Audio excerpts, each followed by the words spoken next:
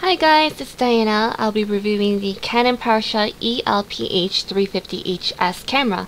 So it has the Wi-Fi certified and the NFC, so you connect it to your phone or whatnot.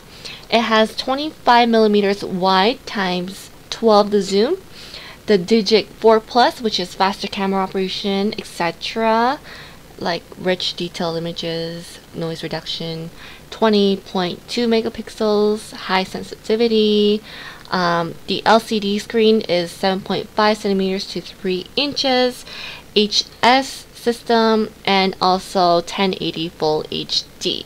Now flipping on towards the other side, it says HDMI, so it does not include the HDMI cable.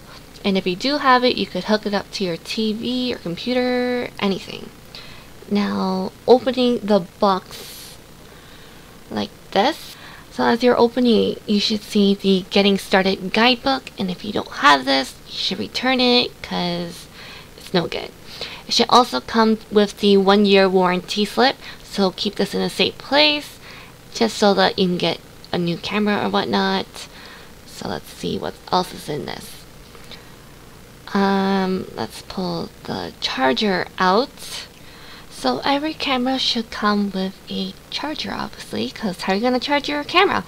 So just the basic, you put it into the wall outlet and then put the battery in and let it charge. So if you know the battery is full, the full light would light up. So thanks for not forgetting about this, Canon. Next we have the string, and we already know how the string is. And don't forget the battery.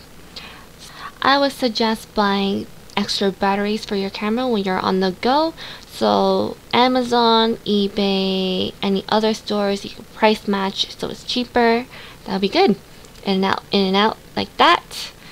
The string. So you know the basic string, how it goes. Strap the string onto the camera. Make sure you put it into your hands so you don't lose it. Knowing me, I would lose it. On towards the camera. Finally, right? I know. Oh my goodness, it's so tiny. Like, it's such a good handheld camera. The front looks nice. Everything is so shiny. You know, the basic. It's like, wow, look at the screen. Oh my god, I'm so excited. Alright, so the speaker is literally on the side here. This is the battery area, so this is where you put your battery and your memory card. So you know what, I think I'm just gonna put my battery in right here. Slide this in. Oh my goodness, I'm struggling right now. Alright, there you go. And of course it does not come with memory, so I have my old one. I'm just gonna put this in like that. Closing this up, and I'm now going to show you the HDMI area. So the big one is the audio video input, and the smaller one is the HDMI. So you just gotta connect that towards your TV or computer and you will be fine. So let's close that up so it's secured. Let's turn this on. Power on. So let's try the zoom out here. So that's right over there, and the camera's right there. It's pretty good and pretty fast on the speed of optical zoom. Here are the basics I'm gonna show you. Well, I'm sure you guys already know, the camera and then the multiple shots and the auto stuff.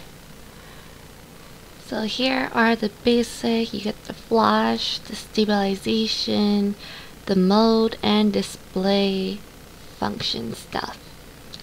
So let's go to menu and we'll see what's in here. So I'm just gonna scroll down for you. And if you want to adjust stuff, then that's good. All the settings, the volume. If you want to mute the clicker and stuff like that, then go for it. I guess by this time you already know how the camera works because it's pretty easy to function and all. And yeah. So this is the video, and I'm speaking from the back, and it's pretty well.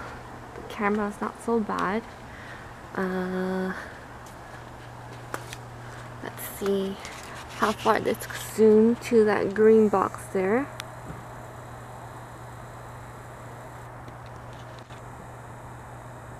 Pretty good. Now let's see the front. Alright, so this is the front. Testing the mic out. I heard some other reviews that it works well in the front and the back isn't that well. So this is the front. I don't know what to say, so we'll cut it short here.